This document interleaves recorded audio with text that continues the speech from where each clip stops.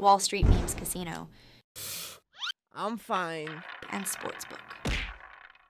This is Oscar Bevis for IFLTV Fight Week. Good to see you, my man. Too slick. Things are heating up, baby. Yeah, man, he's talking a lot, man. He's still talking, usually doing what he usually does, innit? We all know what he's about, but this is nothing, man. Come on, nothing to me. Words are words. How did it start? So I just kind of looked from the back of the room, and next thing I know, he's in the ring, and you're kind of just going a little bit back and forth.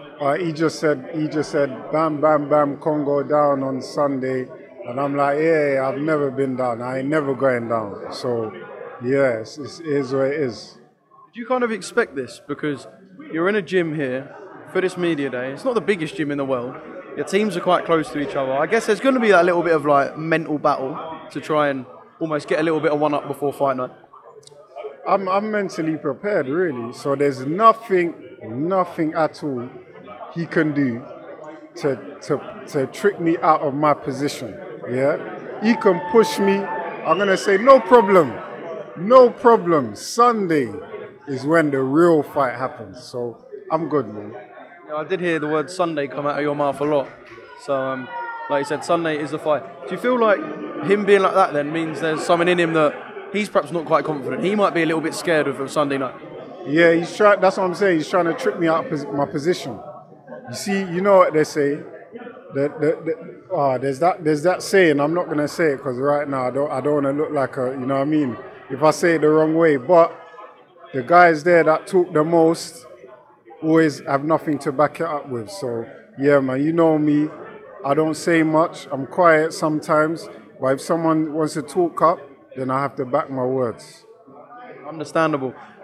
What sort of fight are we going to get then on Sunday night as it's drawn closer? I know I've asked you this a few times, but how the fight plays out in your mind, what are we going to get? And has it changed, like the style clash? Like, has it changed as the fight as time's gone on? Like how you think about it? No. Listen, I've always been in exciting fights since my first TV fight, all the way up until after lockdown with Luther Clay. That fight was exciting.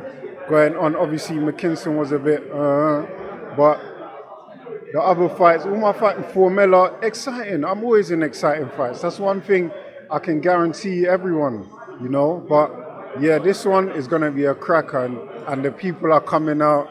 I'm still getting calls for 10, 20 tickets. I just got rid of 22 tickets a minute ago, and the numbers are rolling in. People are coming, so it's going to be big. Yeah, people talk about the crowd he brings, but you live within walking distance of the O2. So your lot are going to be 15 minutes, 15, 20 minutes. A long walk then. But your lot are going to be in there too, and it's going to be fucking noisy. Of course, very noisy. So I'm sure everyone's going to look forward to this one, man. Trust me, there's going to be a lot of noise. How does this fight end?